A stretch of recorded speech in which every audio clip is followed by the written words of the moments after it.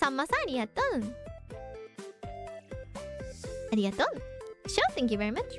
Just put the stained one on top of the new mat whenever you eat tomatoes. True. You know those little cherry tomatoes? A lot of times I like choke on those. What? Because like, you know, the moment you chew, you take your first bite of the cherry tomato in your mouth, and like it's the cherry tomato sometimes like it's just so fresh that like the juice just like squirts right directly to your throat, and then I choke on it. Huh? It's happened like 5 times in my life already. I get scared every single time I eat a cherry tomato. It like, explodes with so much like zest. I don't know. It causes that gag reflex.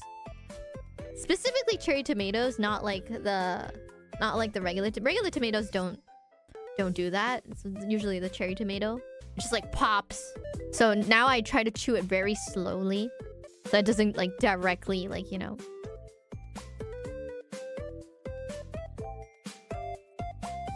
Come on, guys. I'm talking about cherry tomato juice, okay?